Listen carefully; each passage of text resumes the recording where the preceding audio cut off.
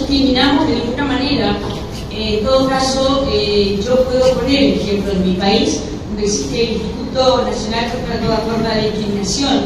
que abarcaría a todas las personas que tenemos algún tipo de discapacidad.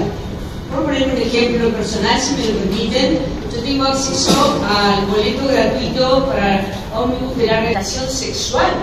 y no creo que deba llegarse al extremo de decir que son discapacitadas y darles un privilegio que corresponde a otras necesidades que, como acaba de decir Neily, son básicas de nuestros países.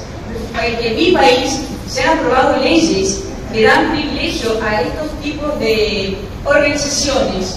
pero no se aprueban leyes que establezcan que hay que terminar con el hambre y con la gente durmiendo en la calle y con muchísimas, cientos y cientos de familias que carecen del alimento diario, de la salud al alcance de la mano.